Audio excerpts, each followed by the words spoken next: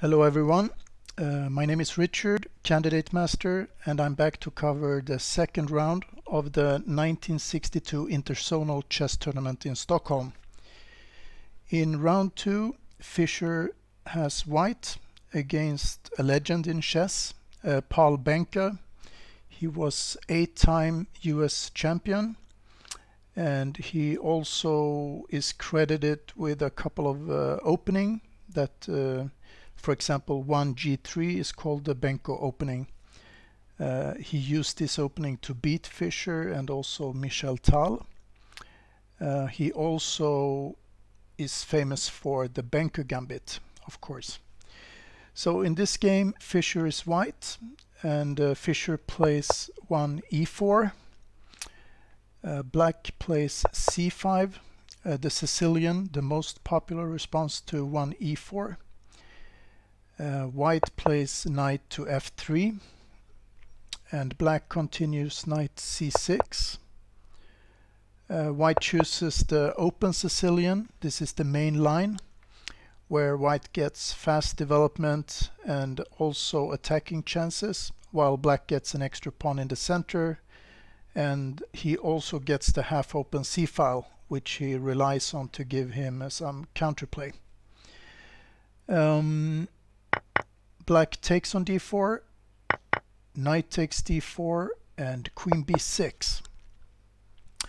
This move I have encountered at some occasion, but it's quite rare. It doesn't happen that often. And when I researched this game, I found out that it actually had a name, which surprised me. And this is the Grivas Sicilian.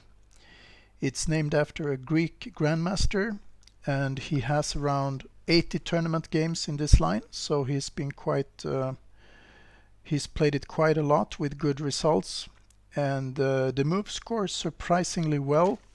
And the reason is that the players using this line as black is highly specialized. It's not that the queen b6 is such a strong move, but they are quite they know all the details, all the small details, how to play the position, basically the tactics and so on. White responds with knight b3, and this is the point of the Grivas Sicilian, that black immediately puts pressure on white's centralized knight, forcing him to a less active square.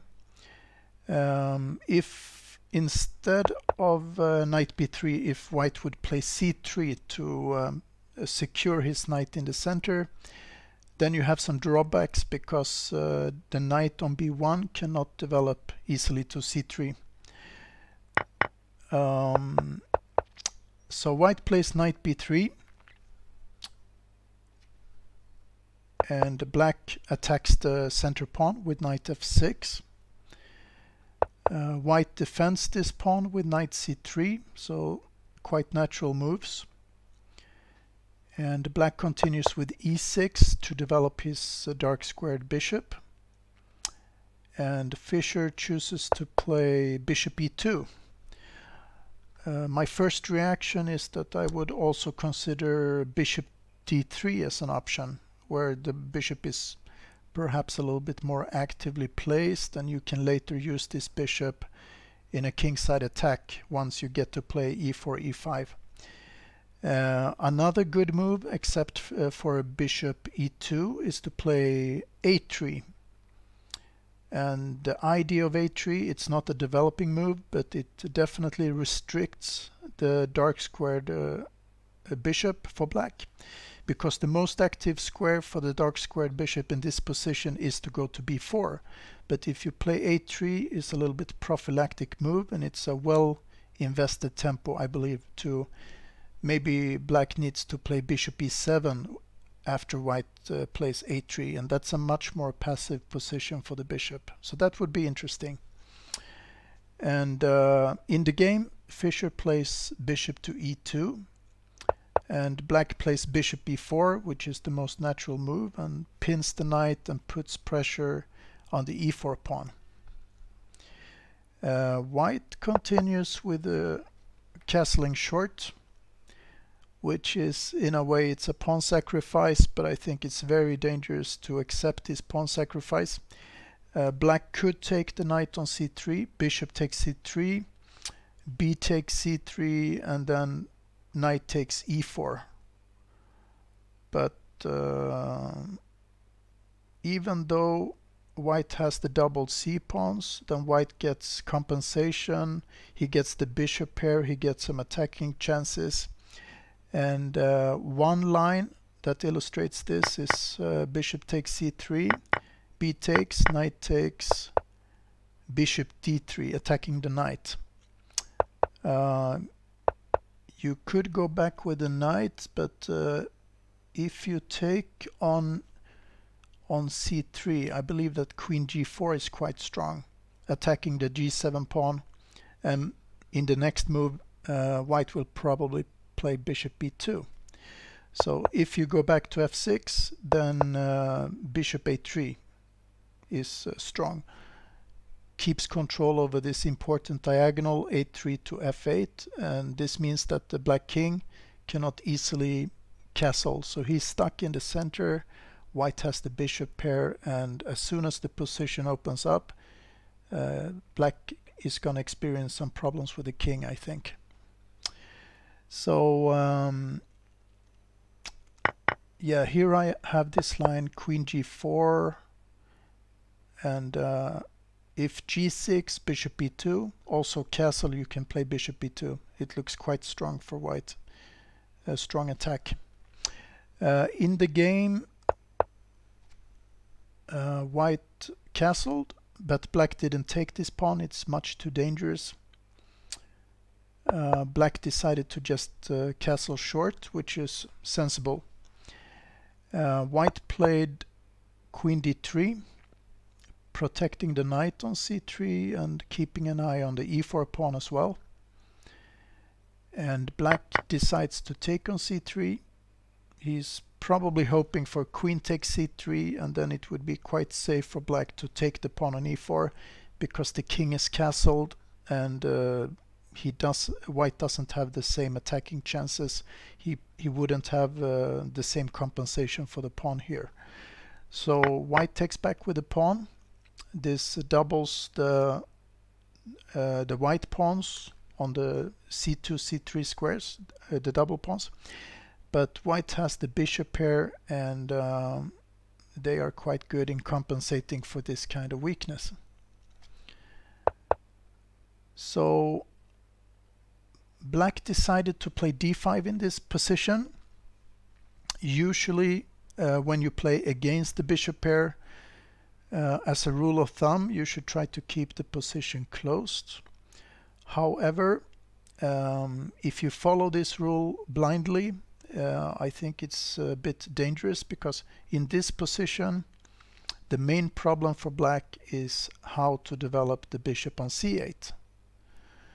And it's not so easy. You cannot play b6 because the queen is blocking this pawn, and also black has pawns on d7, e6, so it's not easy to get this bishop out.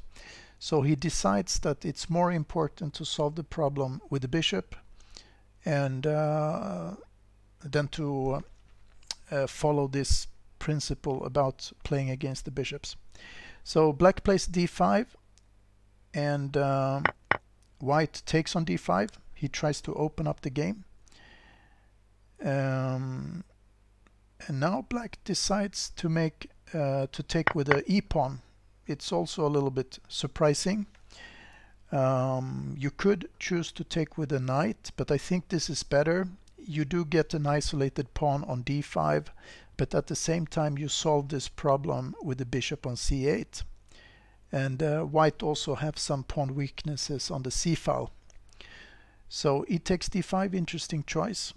And now white decides to play bishop f4. It's a good square for the bishop. It's actually much better than to play bishop a3, because if you play bishop a3, then black would just respond with rook e8, and the bishop on a3 is just controlling a lot of empty squares. So on f4 the bishop is protecting the white king. Black can never get his queen on the diagonal b8 to h2 for example, and also this bishop on f4 is preventing black from protecting the b7 pawn. At some point playing rook b8 is not possible here. So bishop f4 and black plays rook e8, putting the rook on the open file. White also puts his rook on an open file. He plays rook b1. And this poses black some problems. It's not only that he's pressuring the b7 pawn a little bit, but black also needs to find some safety for his queen, which is now directly opposing the white rook on b1. And let's see, black decides to play knight e5. He attacks white's queen with this move. And Fischer decides to offer a queen trade with queen d4. Black takes on d4. So this is an interesting moment in the game. White needs to decide how to capture back. So Fischer decides to take with a knight on d4. I was a little bit surprised at first when I saw this game that Fischer didn't play c takes d4 to straighten out his double pawns. However, before the queen trade in this position, I believe that both sides have pawn weaknesses here. I mean, white could develop an attack against the isolated pawn on d5. He has options of doubling the rooks on the d file. Black also have some targets on the c file. He can double his rook against the c3 pawn, for example. But if white decides to take with the pawn on d4, he can no longer attack the d5 pawn with doubling the rooks on the d file, because this file is closed. Also, he still have the problem with the c2 pawn. It's can be quite weak in this position if he takes with the c pawn. And if he would at some point play c4, then black can just take on c4, and white still has the isolated pawn on d4. That would give black an excellent game to pressure this pawn. So knight takes d4 is the correct choice in this position. And so let's see, knight takes d4, black plays b6. This is solving one of the problems in his position. White had some pressure along the b file, and black couldn't develop the bishop on c8 because then the pawn is unprotected. So b6 solves this problem. Now white plays knight to b5. An interesting choice, because white is playing against the dark squares a little bit. Black is missing his dark squared bishop, so white can jump to c7 and fork the rooks, or he can jump into d6. So it's an interesting active choice to play knight b5. Black plays knight g6. This is a double attack.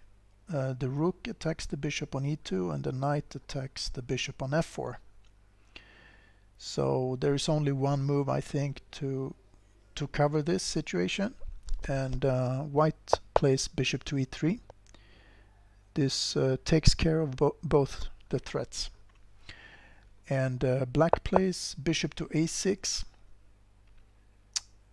pinning this knight on b5 because the e2 bishop is hanging.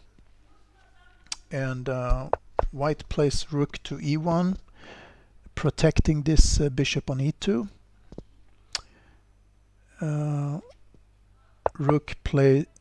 Black plays rook to e7, and now white goes bishop to f1, retreating the bishop. And I think that a4 might have been a good alternative here at first, because it gives whites some more options if black decides to capture the knight on b5. If you play a4, then you can take back with the a pawn and later you can double the rooks on the A file. But there is reasons why Fischer decided to play bishop f1, and I think that if you play a4 in the position, then black can take on b5, a takes b5, and immediately play rook c8, attacking the c3 pawn. If bishop d4, then he plays rook to e8 and gets very active play. I think this is fine for black, and this is probably the reasons that Fischer chose to play bishop f1, because it gives black perhaps less counterplay than this line. So bishop f1 was played. Black decided to play knight e4, and this also has a threat. He threatening to play knight takes b5 and then capture the pawn on c3. So Fischer needs to defend this pawn. He plays bishop to d4. Black plays rook d8. And here, if you like, you can pause the video and see if you can find the move that Fischer either missed or decided not to play. But I think it's a very interesting move that he could have played here. In the game, Fischer decided to play rook bd1, but I think a very interesting alternative is to actually take on a7 in this position instead of rook d1. And it's a tactical move, but if black takes back on a7 like this, then you can play bishop takes b6, attacking both rooks, both the rook on a7 and the rook on d8 with this bishop.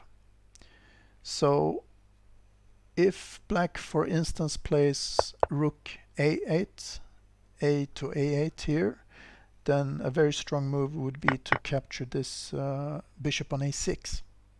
Now, black cannot play rook takes a6 because the rook on d8 is hanging. So probably after bishop takes b6, then black needs to play bishop takes f1.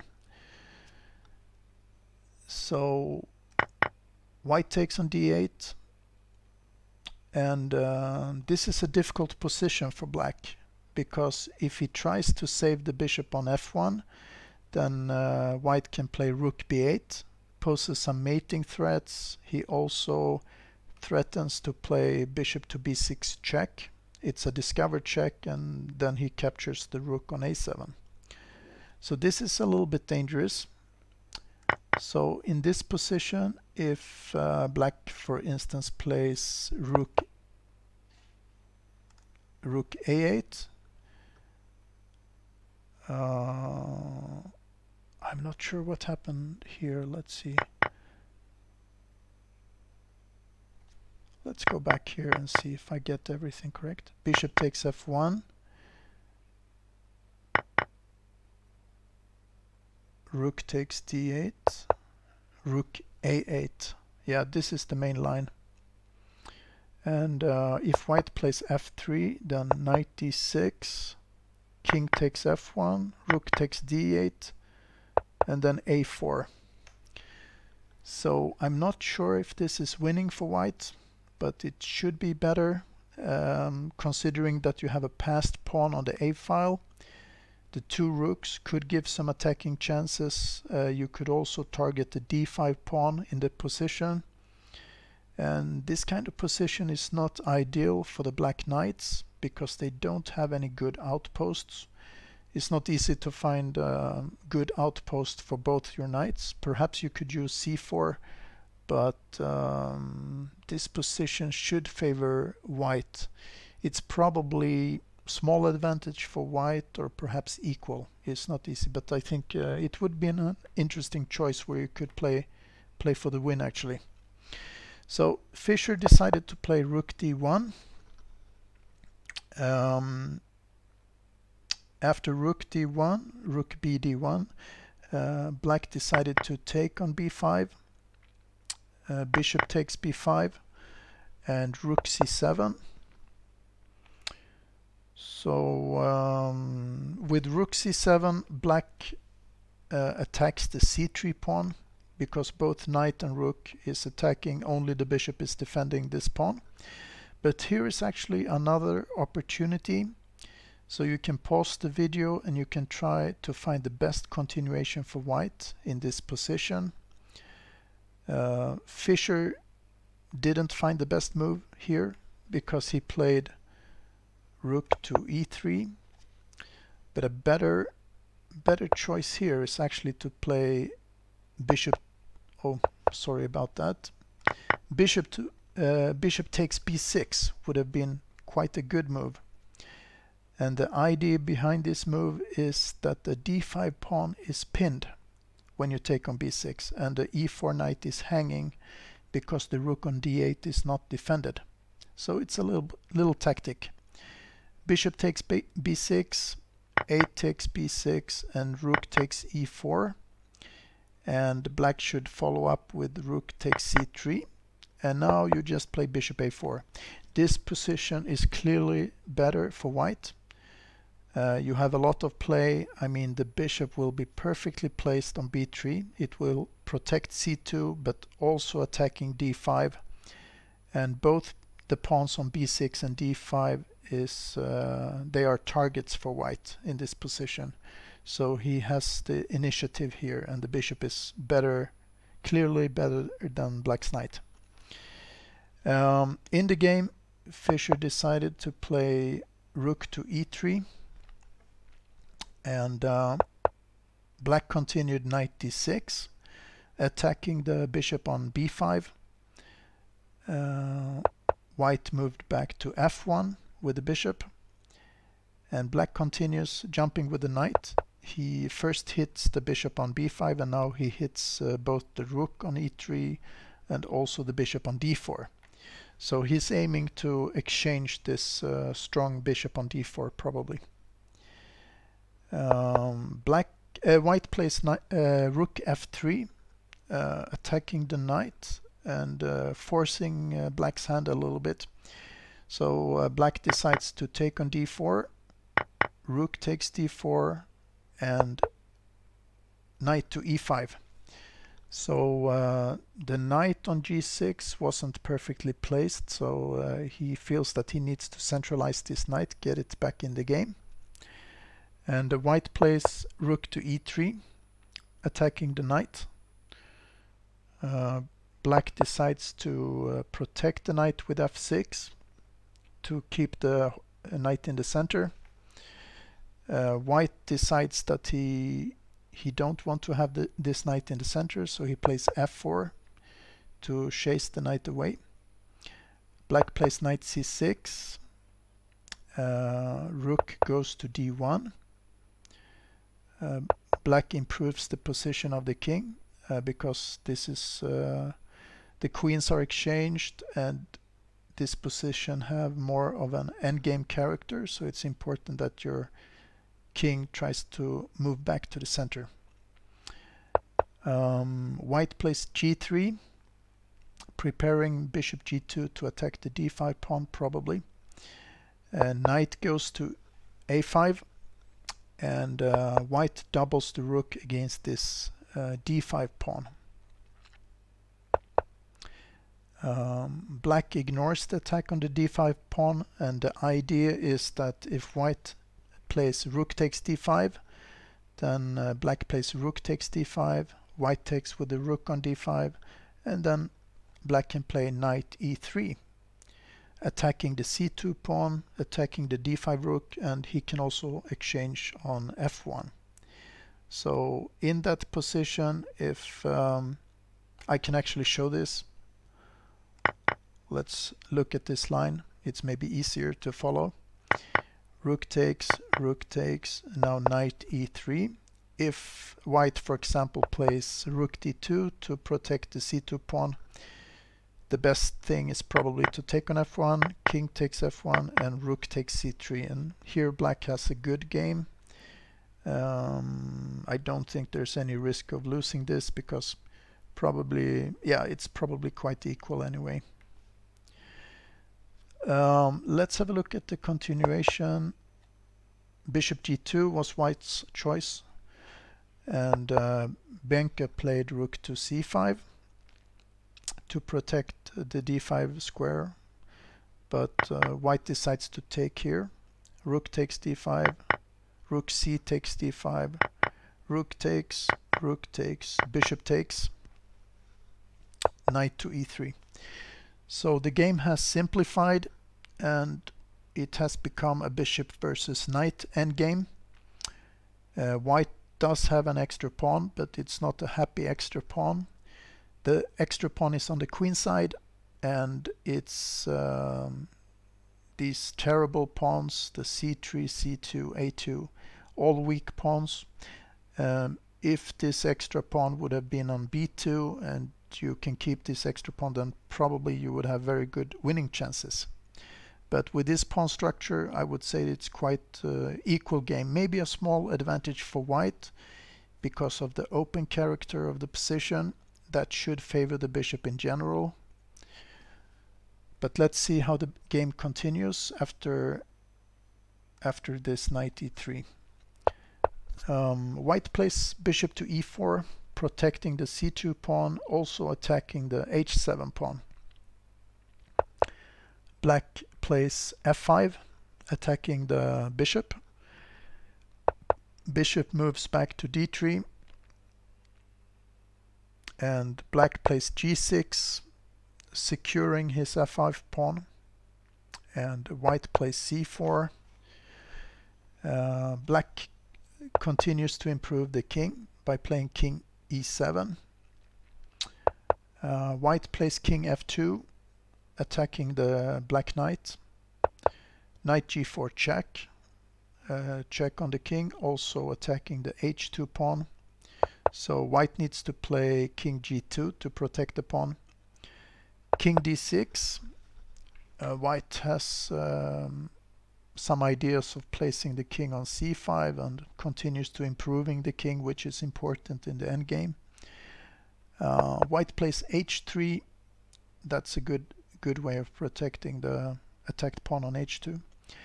Knight f6, king f3, improving the king. And now black plays an important move, h5.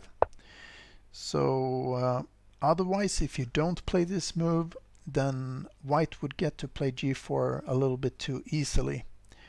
But also when you play a move like this, you have to consider the possibility, if white managed to get around, if the white bishop can infiltrate the black king side, that would be very dangerous when you have all the pawns on light squares. So this light squared bishop could easily just pick off one by one those pawns. So that's dangerous. But I think it's in this position it's a good choice to play h5. White plays c3, and black plays king c5. It's a very natural square for the king to keep an eye on those pawns on the queen side. White plays bishop c2. This is a small trick because white wouldn't mind seeing black playing king takes c4. Then you would play bishop to b3 check, and then the bishop would go to f7 and collect a few pawns on the king side. Black plays knight e8. He's not interested in taking this pawn on c4 and activating the light squared bishop, so he plays knight e8. And Fischer immediately plays g4, important move to open up the king side and improve your bishop on c2 also. As soon as he gets the chance to play g4, he does that. So h takes g4, h takes g4, and now black is ready to take this c4 pawn. So black needs to get some counterplay on the queen side, so he decides to take this c4 and c3 pawns, and he tries to defend his king side, because there has been some simplifications and probably his knight can handle the king side alone. White takes on f5, g takes f5, bishop takes f5, knight d6, attacking this bishop, bishop e6 check, king takes c3, and black decides to play king g4. If white would play f5 in this position, then it's possible that black can just sacrifice the knight immediately on this pawn, and then he will focus all his resources to eliminate the a2 pawn.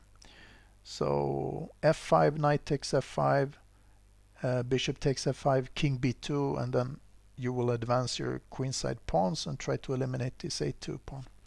So instead, Fischer plays king g4. He tries to position the king, move around his pawn with the king, and try to force the knight away, and then try to queen his f pawn basically. So Benko plays b5. He tries to play as quick as possible on the queen side to eliminate this a2 pawn. King g5 is a logical attempt by Fischer. Black plays a5, king f6, b4,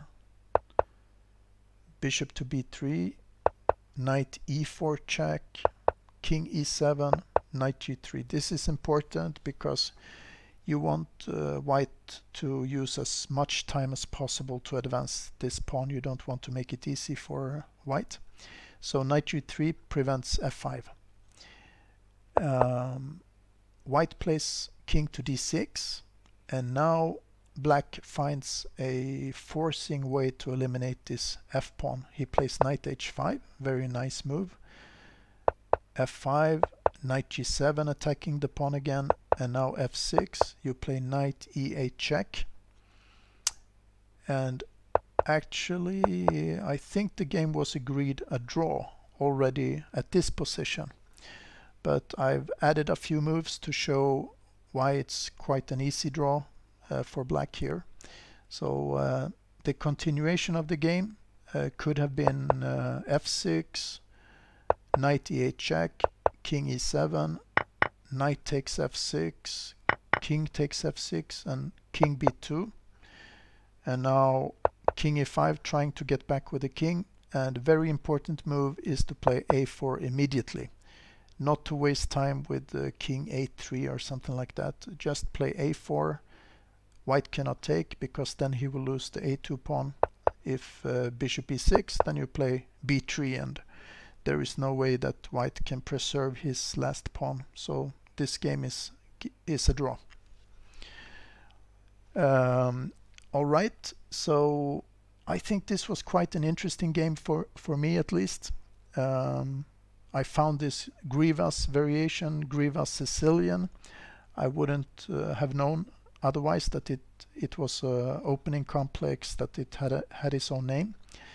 And there's also some interesting points in the choices that the players made early in the game, where Fischer accepted to take back with the knight on d4 instead of taking with the pawn, because usually we make moves a little bit too fast when we just play by instinct, like eliminating the double pawns is important because we know that double pawns are bad. But in this position, Fischer decided to keep the double pawns because that was the better choice. Also, when black decided to take back with his pawn on d5, that's an important decision because it gives black a isolated pawn, but it also makes his game easier because he can get out with the bishop. Also, when black plays d5, it's a little bit counterintuitive because you open up the game despite the fact that you're playing against the bishop's pair.